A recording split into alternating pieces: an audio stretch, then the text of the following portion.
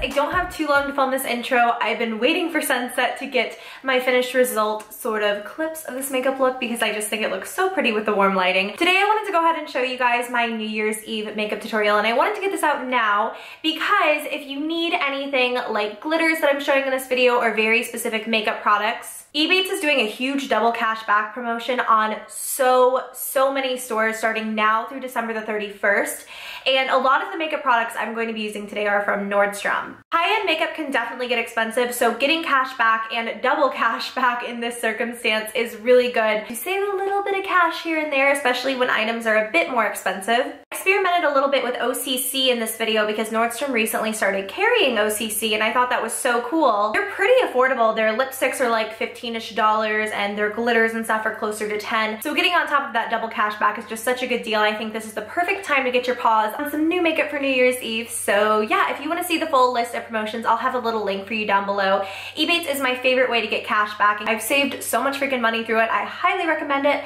So I thought now was just the perfect time to go ahead and show you guys this look. It is full show pony. It has been a while since I've gone full show pony. This is every trick in my arsenal. I went all out. And obviously you can modify this and kind of change things according to your preferences, but I just wanted to show you how I would wear it. I'm gonna get into the look and I hope you all enjoy. So I just primed my lids with a bit of concealer and now we can get started on the eyeshadow. The palette I'm going to be using today is going to be the Lorac Pro, mainly because it's just super freaking easy. I'm going to take this shade called Taupe and just dust that into the crease using a general fluffy brush. I'm not going to be shy either about bringing this up and into the lower part of the brow bone, just because it can easily be blended away and I want a very high transition color. Now I'm going to layer on the shade Saddle. I'm going to use another fluffy brush for this, but this one is a bit smaller. And this time we're really going to focus this in the outer half of our crease. So we're not bringing it in quite as high or quite as far. I'm also going to bring Sable into my outer corner and just work that really lightly in about halfway.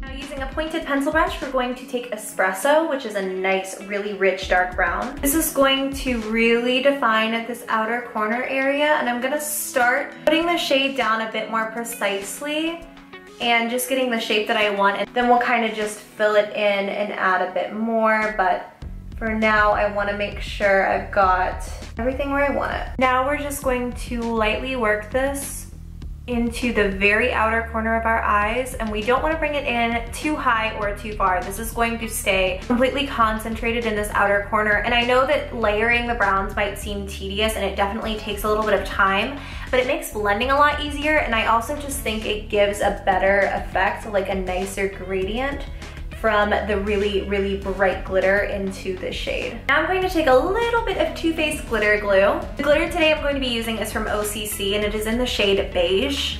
So we're gonna put a little bit of glitter glue onto the inner portion of the eyes to get it nice and tacky. This is definitely an important step if you are going to be working with glitter, and it will make sure things actually adhere to the eye. I'm using an Ofra Beauty 11 brush for this and it is perfect.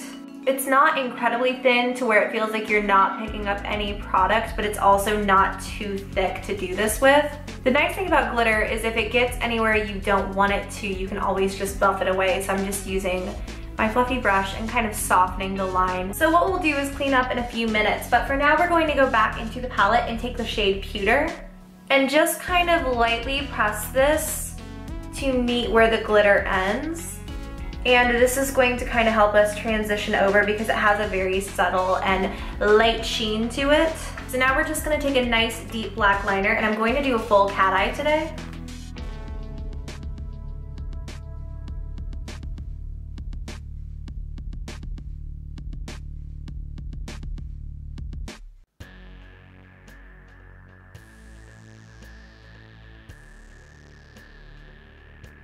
So I had to take a little lunch break, but now I'm going to clean up the under eye. I'm gonna be using this Garnier Micellar Cleansing Water. It's essentially Bioderma, but a hell of a lot cheaper. This is nice because it doesn't really leave a residue, and it also just, the formulation is really thin, and I just feel like it's easy to clean up with.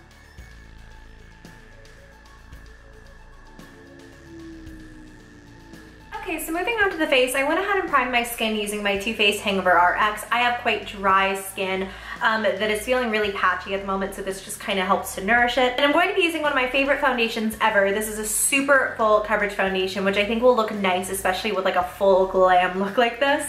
This is the Lancome Teint Idole Ultra 24-Hour Makeup. I'm currently in the shade 140 Ivory, and this is just going to make me look so much more flawless and airbrushed than I look currently.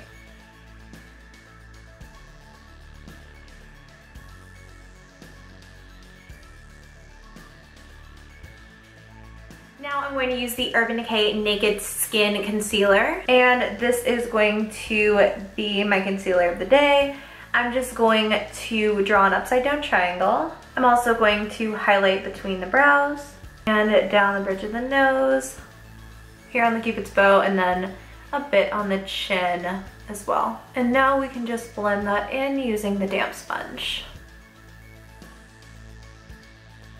So this might seem a little bit high maintenance, but first I'm going to take my translucent setting powder from Coty, and I'm going to bake my under eye. But because I am going for a full coverage flawless face, I'm going to take the MAC Mineralize Skinfinish. This is their matte one, like the actual matte face powder, and this is in the shade Light Plus. I'm going to super lightly go over the other areas on the face where I kind of highlighted to set them off, and also just to add more coverage. The powders had maybe like 5 minutes to sit on the skin, so now I'm gonna go ahead and contour using the Burberry Light Glow, contouring powder for face and eyes in the shade Earthy Blush. It's just a really great, gentle contour shade, and I'm loving it.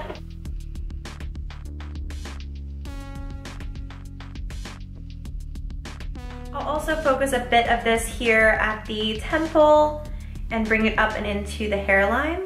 We're gonna take a bit more of that MAC Mineralized powder, and I feel like I'm talking so weird. We're just going to set right under that contour. We don't need a super harsh highlight because this powder is a bit more natural, but I do like something underneath. I'm going to bring the contour powder just under the jaw. I went ahead and just blended the powder under the eyes, and now I'm going to pop on a bit of Tarte's blush in Beaming. I'm going to use the Anastasia Illuminator in the shade Starlight. This is just a very pale gold. I'm going to go a little bit ham with the highlight because it's New Year's Eve. Just now realizing I forgot to contour the nose, so I'm going to quickly do that.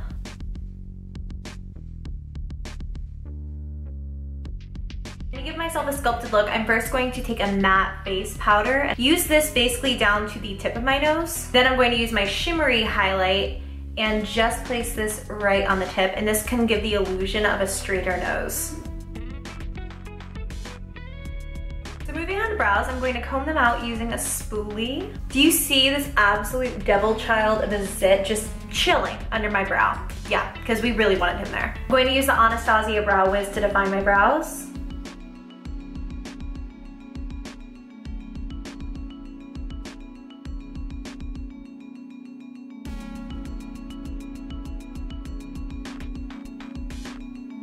The last time I did my brows, I was using a product I didn't like, so now to see them done nicely, I'm just like, I'm going to take the shade Cream from the Lorac Pro Palette and just use this right under the brows to give them a nice clean edge, as well as blend out my shadow. Now just using the Anastasia Illuminator again, I'm going to pop this right on the arch of the brow to give them a little bit more of a lift. So now we can focus on the lower lashes. I'm going to go back into the Anastasia Pro Palette and use the color Taupe.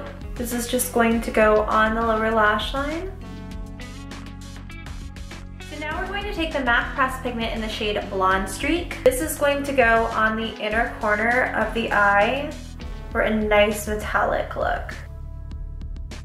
I'm going to pop on a bit of really dark brown pencil liner to my upper tight line as well as my waterline. Now we'll jump into Sable. Just pop that right under where we place that brown on the waterline. This will help to kind of blend it out.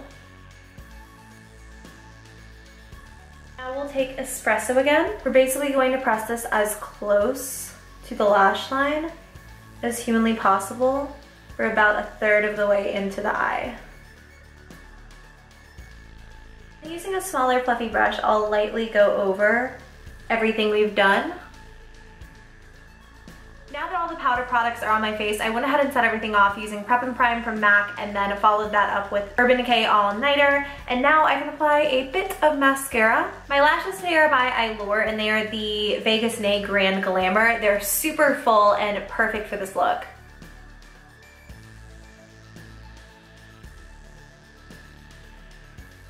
Isn't she lovely? So I already kind of started just because I wanted to make sure this was the color that I wanted, and it is. I'm going to be using the NYX lip liner in the shade Nude Pink.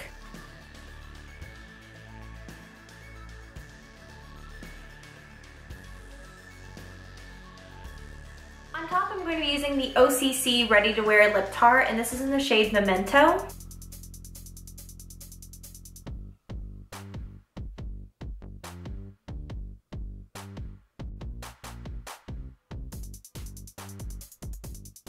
So that's gonna do it for me. I hope you guys like this. If you did, give me a thumbs up, subscribe to my channel if you have not already. I hope you all have had a great holiday. I will see you so soon in my next video, and until then, please have an amazing day, and I'll see you next time.